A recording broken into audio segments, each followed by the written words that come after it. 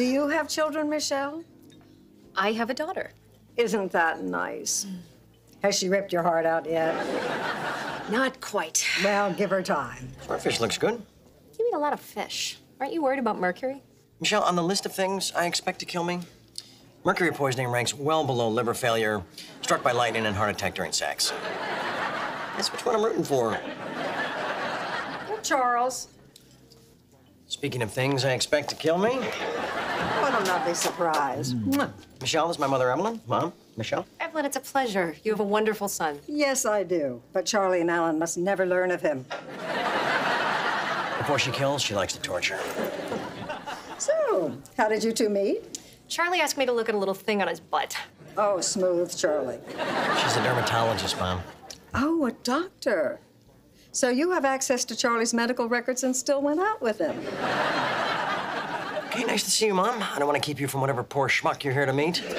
Sorry I'm late, Mom. How about that? The poorest schmuck I know. Michelle is my brother, Alan. Alan, Michelle. Hi. Nice to meet you. Would you like to join us? Sure. How sweet. Waiter? I thought you liked me.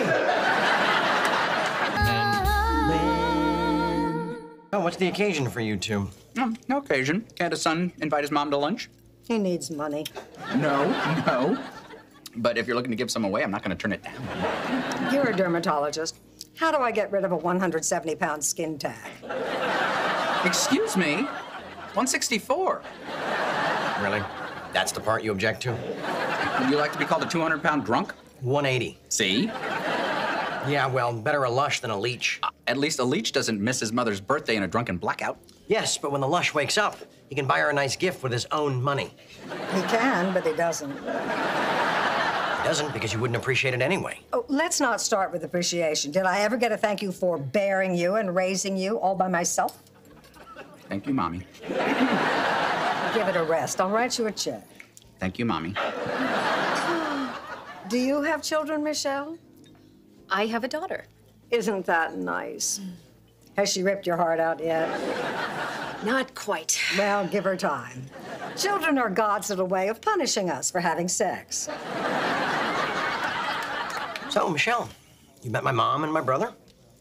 Will you be breaking up with me now, or would you prefer to wait till after lunch? Oh, wait.